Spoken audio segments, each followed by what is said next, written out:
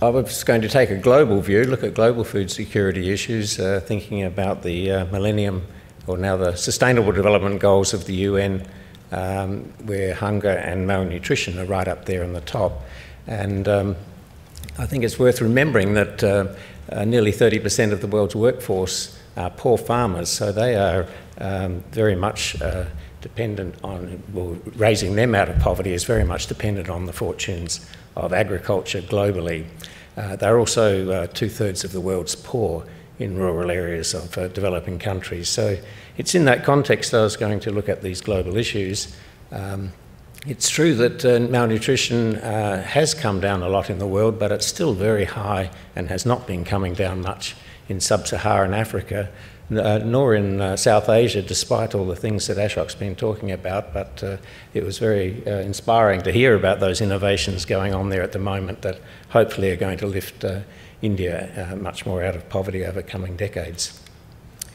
So the question is whether we can feed these 8.5 billion people we'll have here by the end of the next decade, and increasing the productivity of resources, as Ashok mentioned, is obviously one way to do that.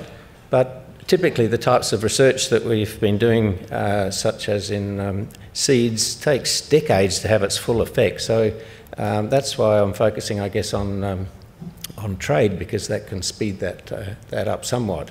And as well, public investment in agricultural R&D has not been growing relative to agricultural GDP, and that's at a time when climate change is actually requiring more rather than less of that sort of research. So let's think about what's been happening in the way of agricultural price distorting policies and whether we can feed people more by improving on those. It is exactly 200 years since David Ricardo wrote his book on comparative advantage, and the Brits, of course, picked up on that with their repeal of the Corn Laws in 1846 and subsequently reopening trade first with France from 1860, and that opened up trade in Western Europe generally, and we saw a big reduction in agricultural protection in the latter part of the 19th century. So let me talk briefly about that distant past, not because history is interesting for its own sake, but it actually has relevance to where we are today, and then say something about our recent past and then the future. So in the past, agriculture trade hasn't really had much of a role other than in inputs, trading seeds, trading breeding animals, trading technologies, but the costs of trading final products was always too high until around the 19th century, when shipping costs came down with steam engines, steel hulls, refrigeration, and the telegraph, for example. And so the initial trade in those early years of international trade in farm products was fibres. That was because Britain's biggest industry was textiles, and so they were purchasing cotton from the US, wool from us, and so on. And during that period of rapid industrialisation in the UK, the peripheral countries that included the New World countries were improving they were seeing their terms of trade improve, and the urbanisation of England and then Europe also led to food imports. So we had this big improvement in the terms of trade for primary exporting countries. The UK was lowering the international price of manufactures and raising the international price of primary products. And that certainly is what we've been seeing, haven't we, in recent decades with the growth of China, the same type of thing. And so the trade in both agricultural and non-agricultural products grew at 3.5% a year from the mid-1800s through to the First World War. They both fell during the interwar period, but it meant that by the end of that interwar period, the share of agriculture in global trade was still about 50%. So that's that terms of trade change there, the increase for for the primary exporting countries, and the decrease in the prices of products being exported from the UK. So turning then to the recent period, since 1920, we saw a reversal of that improvement in terms of trade for primary producers, with a real decline in both food and non-food agricultural product prices throughout the 20th century.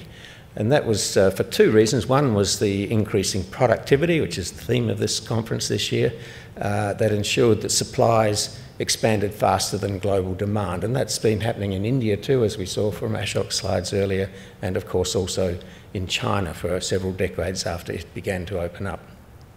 But the other thing that's been bringing down those prices in this past century has been the growth of agricultural protectionism in the high-income countries.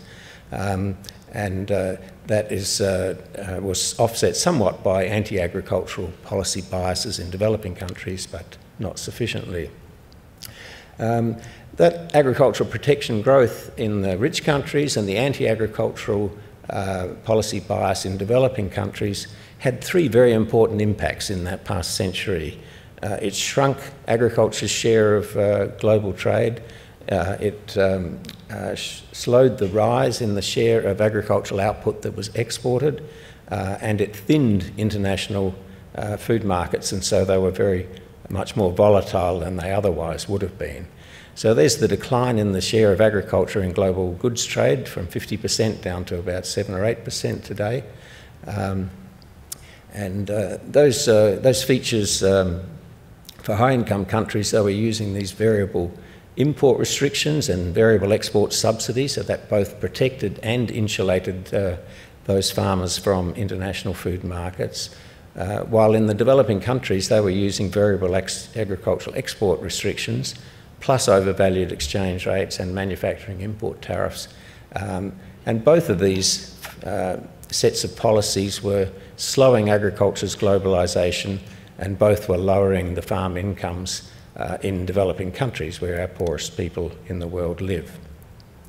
But we've had this massive reform since the mid-80s. There's been this big reduction in farm supports in many high-income countries, and we captured that in a World Bank project a few years ago by measuring the nominal rate of assistance to farmers, the extent to which their prices are above what they otherwise would have been. You can see that price distortion trend was one of rising distortions in the first half of the period shown there, and then an equally rapid decline in those distortions in high-income countries now to levels below what they were in 1960 as the European economic community started to kick in. In the developing countries, we've seen this big reduction in export taxation. The average export taxation in developing countries was 50%. It was extraordinary for a couple of decades after their independence in the 60s and 70s.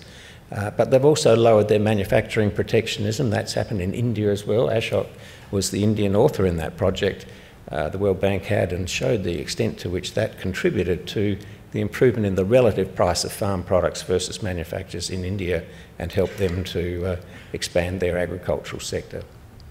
So you can see there the average nominal rate of assistance in developing countries in the 60s and 70s was the order of -25%, and then we've had this huge transformation where it's now positive.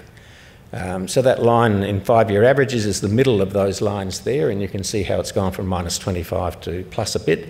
The upper line there is manufacturing protectionism in developing countries, and when you take both into account and get the relative rate of assistance to agriculture, it's that dotted line below, going from -50% to 0. So a huge improvement in the incentives faced by farmers in developing countries thanks to those policy reforms.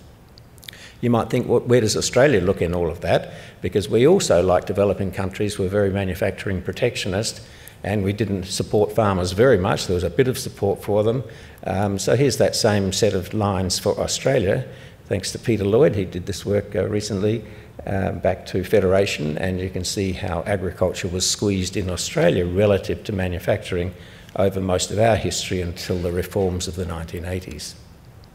So we've had this convergence now in average rates of assistance to farmers in rich versus poor countries, and both are close to 0 now on aggregate. But those lines do hide a huge amount of variation. So let me just quickly run through. You'll think 10 minutes is 10 questions is a lot, but I'll have less than a minute on each and we'll get through them quickly. The first question is whether the world is now near free trade, and the answer is definitely not, because we've got a big cross-section cross-country dispersion in rates of assistance to farmers, and we've got a lot of cross-product dispersion within each country as well. We have come a huge way towards free trade over the period since reforms began in the mid-80s, but we've come about 3/5 of the way, both in agricultural and non-agricultural trade, but that means we've still got 2/5 to go, so there's a bit more to be had yet. If we were to move to free trade, how much more would agriculture be traded internationally? It turns out about 5 percentage points more. But that would still leave us at a very low rate. It's currently about 11% of world agricultural production is traded. In other primary products, it's 42%.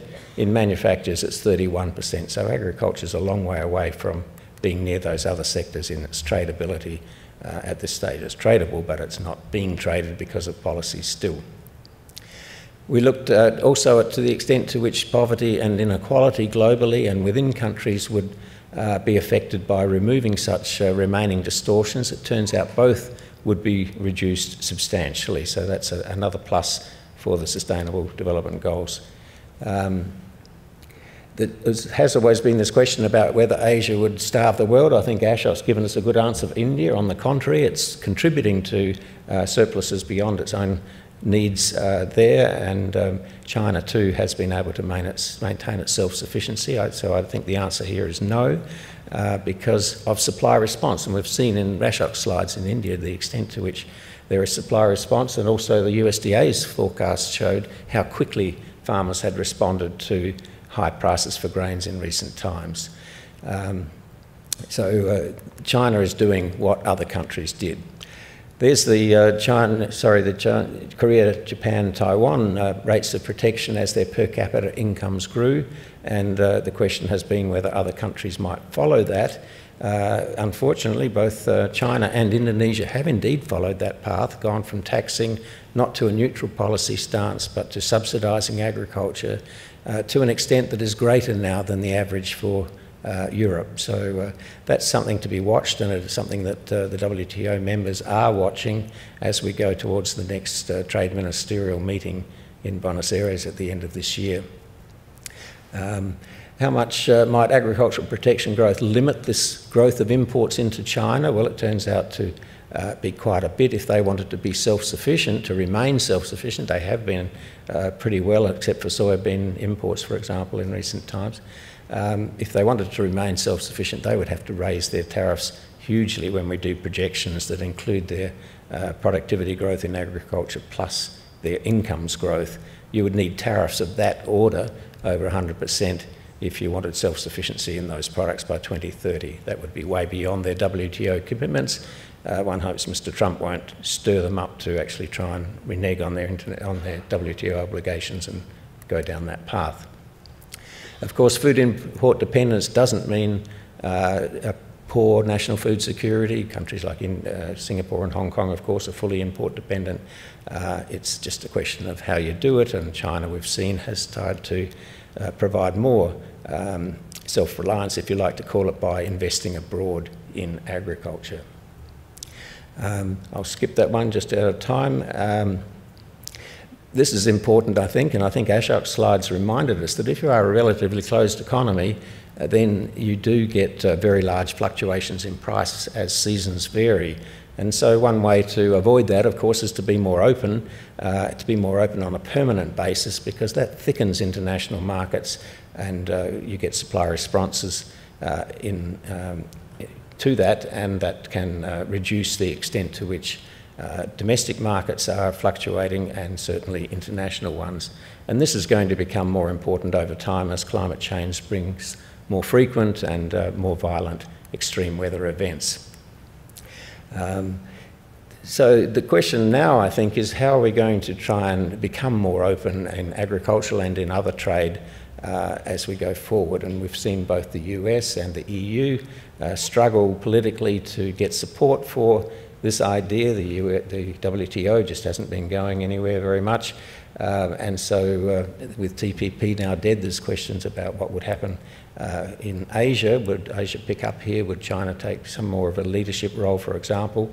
The signs are not good for all of that yet. We haven't seen it happen. Let's hope something can happen. The Cairns Group, as I mentioned, sorry I didn't, but the Cairns Group is pushing for agriculture to be high on the agenda for the WTO ministerial in Argentina at the end of the year, and want agricultural domestic supports to be a focus there. So that's one of the questions. Just finally, the thing that has often been said is necessary for intervention in domestic economies has been that it's not possible to secure food for individual households, particularly poor households, without those interventions in prices, in markets for food. That, in fact, has changed, and Ashok mentioned it in India, for example, where they're moving away from using price measures to using direct income supports for the poorest households as a much, much cheaper way of doing that. And the ICT revolution has made that possible, with countries like India, China, or even the poorest countries in Africa are getting digital accounts for people are getting digital accounts that allow governments to transfer money to them at a very low cost. So let me leave it there. Lee, there's a couple of books here if anybody's interested. The one on the left is freely available on the University of Adelaide Press website as an e-book. It was commissioned by DFAT for the Cairns Group, and we launched it in Geneva last November. Thanks. Thank you.